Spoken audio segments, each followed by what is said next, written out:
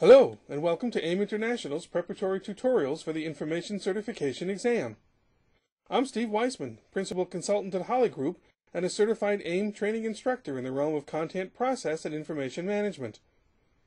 I'll be your guide as we review the exam's major domains of expertise, and I'll tell you all you need to know to earn that passing grade. Today's subject is collaboration, a key part of this special certification, which AIM created to support you as you solve your organization's existing information-related problems and plan for its future. For 60 years, AIM has been the leading nonprofit association helping users understand how to best manage documents, content, records, and business processes. This module is one of two to discuss the major enabling collaboration technologies.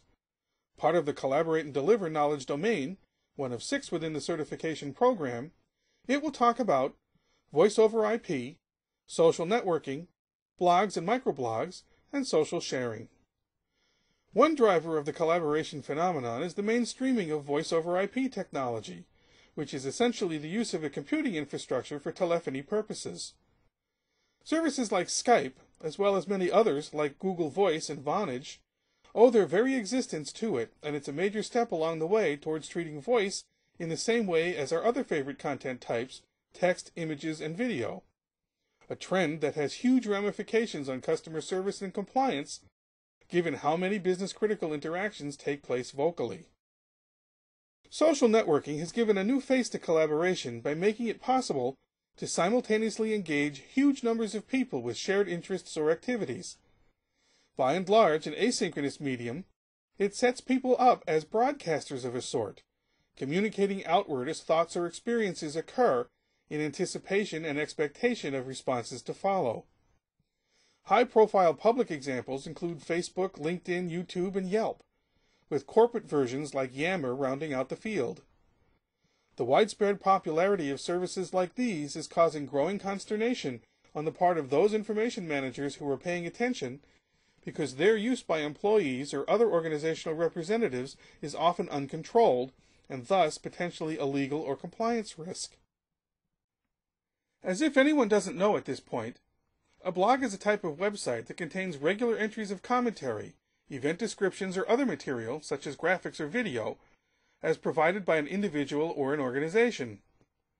Originally a blend of the term weblog, the medium is collaborative in that visitors can leave comments for each other and the author to read, and it's this asynchronous interactivity that distinguishes it from a regular static website.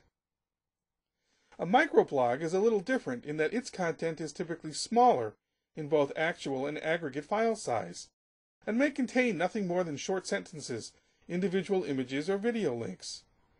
Another word for it that may be more familiar from other contexts is status update, such as characteristic of services like Twitter, Foursquare, and Tumblr.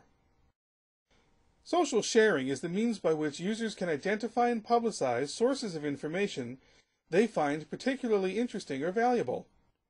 The Facebook like button is a simple example that has become part of the popular vernacular, and similar mechanisms exist, sometimes multiply as shown here, on websites and blogs of all kinds. This module is one of two to discuss the major enabling collaboration technologies.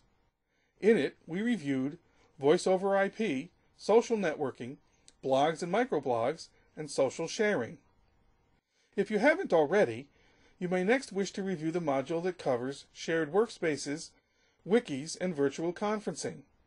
If you have, you may prefer to view the module on core functionality.